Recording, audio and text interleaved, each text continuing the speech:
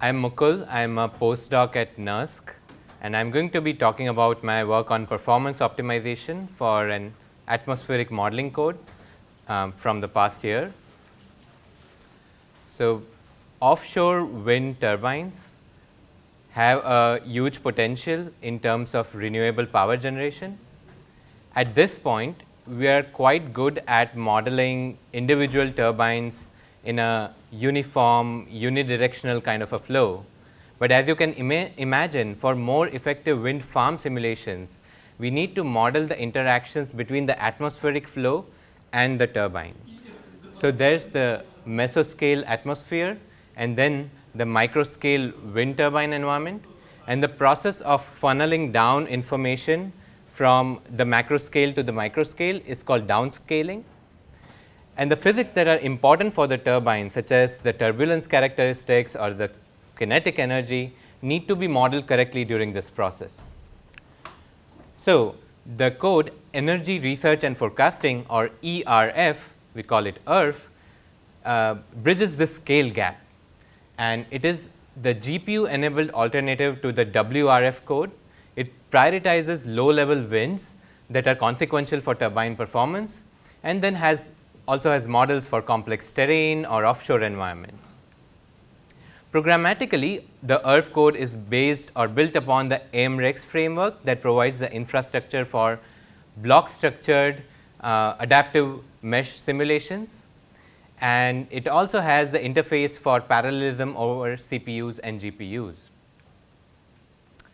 So, let's come to the ultimate question, which is how do we make the simulations run faster? And the usual approach to optimization, the first thing we hear is this cyclical approach of doing an overall profiling of the code to find the computational bottleneck and then diving into the code to do some detailed optimization.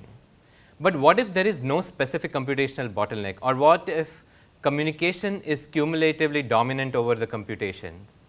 In this case, the other two approaches we could say is systematic changes to the data structures or memory management, and then determining runtime settings, for example, the optimal number of processors to run on and so on.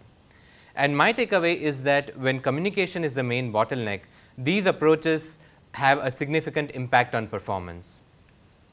So, I will be talking about 3 different observations from my work during the past year. Has to do with OpenMP shared memory programming, GPU aware MPI, and communication buffers and a separate memory pool. All of this work is heavily directed and guided by the developer team at the Center for Computational Sciences and Engineering. So, let me first introduce the parallelism strategy in AMREX. It uses something called an MPI plus X strategy, where the message passing interface, or MPI, is responsible for distributing work and transferring data among the different processes. For example, the 2 different square grids here could be assigned to different MPI processes. And then for parallelism over CPUs, AMREX further divides the grid into regions known as tiles. For example, the blue tile or the orange tile here that can be then worked upon by different OpenMP threads that have shared access to a memory space and hence avoid the communication costs. The question is, how many threads per process should we use? For this, we do a scaling study over 2 compute nodes on Perlmutter, that is 256 cores, and we change the balance of the number of MPI processes and the number of threads to use per process. And we see that using 4 to 8 threads per process results in about a 33% reduction in wall time as compared to just using MPI processes. But as we use more threads, we start incurring these thread synchronization costs that start becoming more dominant.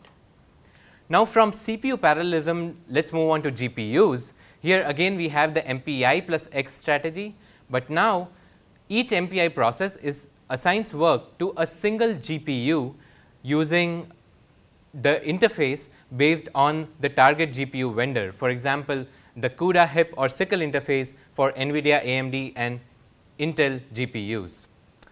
Now, using such a strategy, now each GPU thread works on a single mesh cell.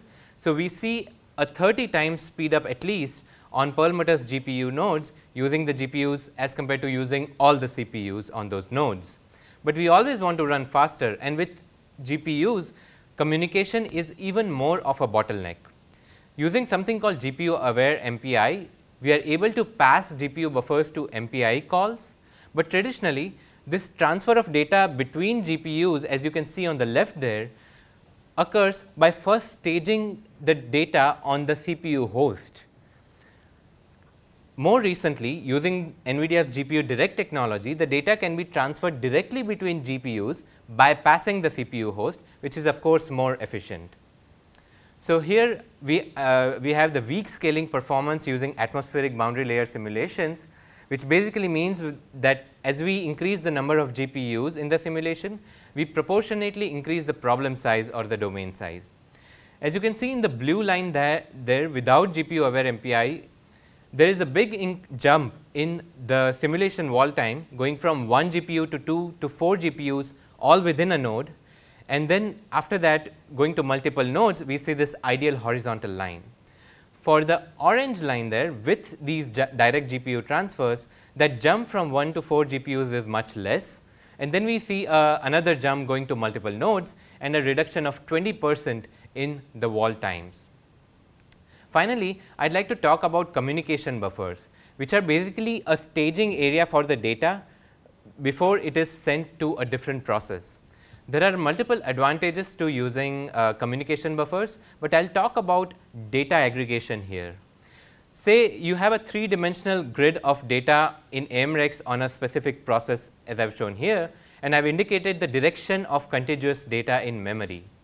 Say we want to transfer this slice of data to a different process. Now, none of the data in this slice lies contiguously in memory. So, what AMREX does is that it aggregates all of this data into a single 1-dimensional contiguous buffer, which is then sent to the target process and then unpacked. This reduces the number of messages drastically and saves latency costs. Another thing that AMREX does is this concept of an arena, which is basically a pre-allocated memory pool, and AMREX keeps track of the portions of these memory pool which are being used by different buffers. This saves memory allocation costs. But what we saw is that when the same memory pool was being used by simulation data buffers, that is velocity, density, etc., and the communication buffers, it degraded performance for a specific application. Implementing a separate memory pool, a communications arena, improve the communication cost by 20 to 200% depending on the problem size. So, in summary, I talked about these 3 different you can call strategies to reduce communication costs: the OpenMP based shared memory programming, enabling direct GPU transfers, and then finally the distinct memory pool for communication buffers, and emphasizing that these have had a more significant impact than say detailed profiling of the subroutines or kernels.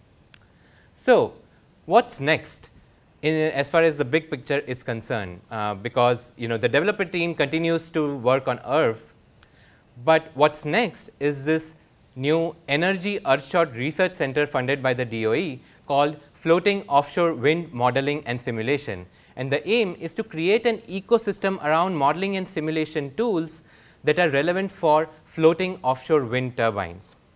And I personally will be working on a runtime 2-way coupling between the ERF atmospheric modeling code and the ExaWind turbine modeling code. And the vision is that we can do more holistic wind farm simulations, resulting in more efficient design and operations of the turbines.